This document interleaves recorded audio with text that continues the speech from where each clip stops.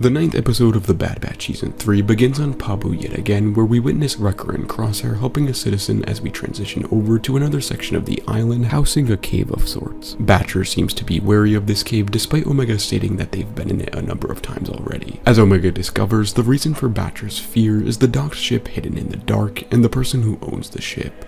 This being Fennec's contact, Asajj Ventress. How Ventress found Pabu is a mystery, though she does state towards the end that Clone Force 99 isn't as safe as they believe they are on the remote island. After Ventress inquires about the reasoning as to why the batch want information on M counts and some debate, Ventress is made aware of Omega being tracked by the Empire and potentially being force sensitive. As Ventress gives Omega her first test to determine her midichlorian count, which involves balance and focus, the other 3 members of the batch use Tech's database to confirm their suspicion. The bounty hunter in front of them is none other than Separatist Sith assassin and war criminal once trained under Count Dooku. Ventress overhears them talking about this and as a result gives Omega her second task of fetching a white blossom from a weeping Maya tree, in order to be alone with Hunter, Wrecker, and Crosshair. After a tussle between Ventress and Clone Force 99, Omega returns with the white blossom only to witness the scene of Crosshair knocked aside, Wrecker being force choked above the ground, and Hunter nearly at the end of Ventress's blade. After Omega tells Ventress to stop and Hunter says they aren't the same, Ventress responds by stating that they were all pawns in the same war, and that the Empire is far more dangerous than they already know, ending it by telling them that she isn't their enemy. Based on countless missions, interactions, and experiences they've had in this new period with the Empire, I feel as though the Bat should already be well aware that people can change and that just because someone was a separatist during the Clone Wars, it doesn't necessarily mean that they're enemies now under the regime of the Empire who doesn't care about either side.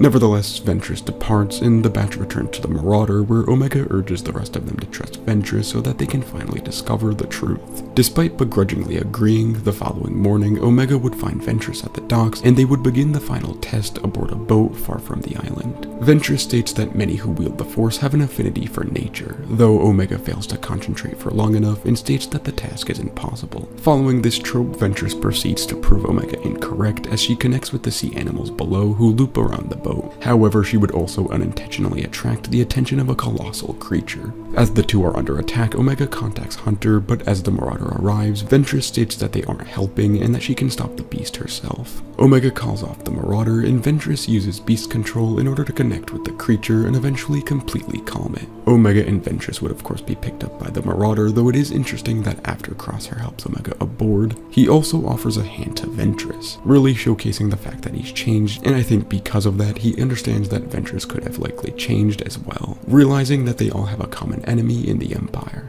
After conducting what I assume is a blood test for midichlorians, Ventress states that Omega isn't force sensitive and that she should feel lucky the Empire isn't making her a prime target, though Omega would state that she already is one. Wrecker would take her aside to relax her mind and grab something to eat, and as Hunter and Crosshair are alone with Ventress, the two state that she's lying about something.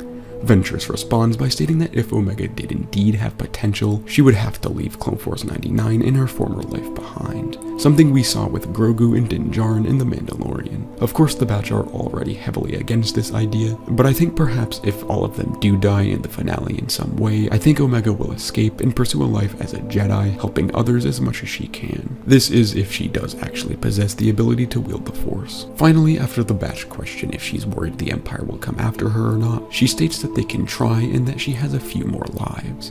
Now, this could be metaphorical for the fact that she's simply hard to kill, or perhaps it could refer to Night Sister magic. We can already assume that she was likely revived via the same way after she dies in Dark Disciple. Anyhow, hopefully you all enjoyed. Have a great day.